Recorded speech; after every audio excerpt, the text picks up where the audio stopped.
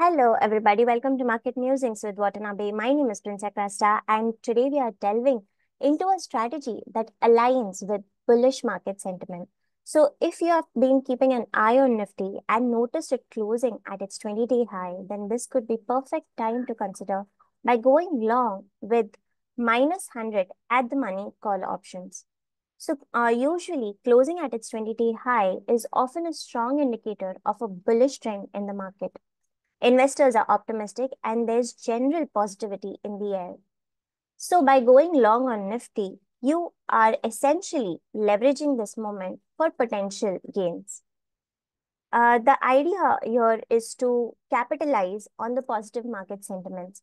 So, by going long on at the money call option with a strike price minus 100, that's just below the current market, we are positioning ourselves to benefit from potential upward movement in Nifty and aiming for profits as the market continues its positive trend. Now, let me share it with you, the stats behind this.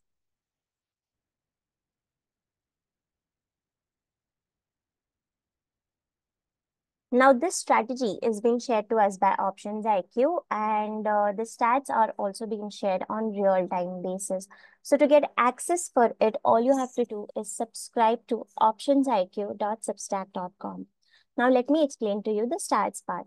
So, going long at the money minus 100 call of Nifty to the nearest 100 strike, nearest monthly for T plus 1, essentially when Nifty closes at its 20-day high.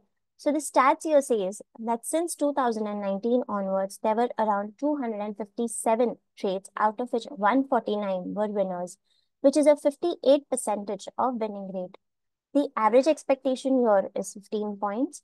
By playing with the strategy, and if it's a winner for you, then on an average, you will make around 61 points. And if not, then on an average, you would lose around 47 points.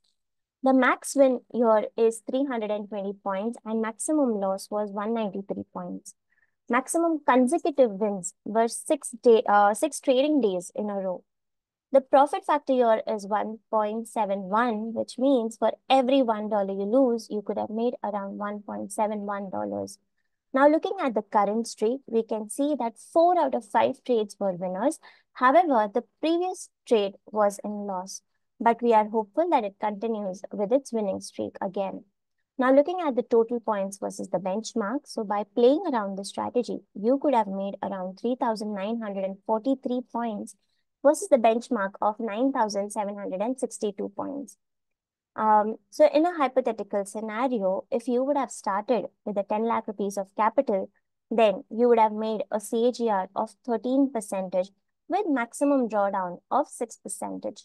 Now looking at the year-wise profits, this strategy has been very much positive or has given maximum gains, especially since last 2 years, that is 2022 and 2023. So that was long Nifty options strategy for you guys. If you found this video helpful, then do hit the like button and subscribe to our channel for more such content. I will see you in our next video. Bye.